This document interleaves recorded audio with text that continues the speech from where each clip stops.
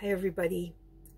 A lot of you and my friends as well, have emailed me saying that you think I'm very brave doing this trip. You know the saying, feel the fear and do it anyway? That's my motto for this trip, because believe it or not, I feel fear most days.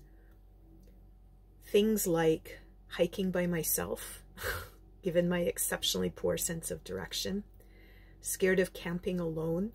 I love it, and I'm scared at the same time.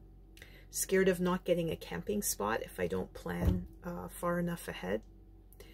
Scared of running out of gas now that I drive a gas-guzzling monster. And scared I'll miss something amazing. Like I say, I observe that I feel fear almost every day, but I don't want to let that make me miss out on living life. And with regards to health, I recommend the same thing. Don't let your health make you too scared of living fully. Take some careful chances.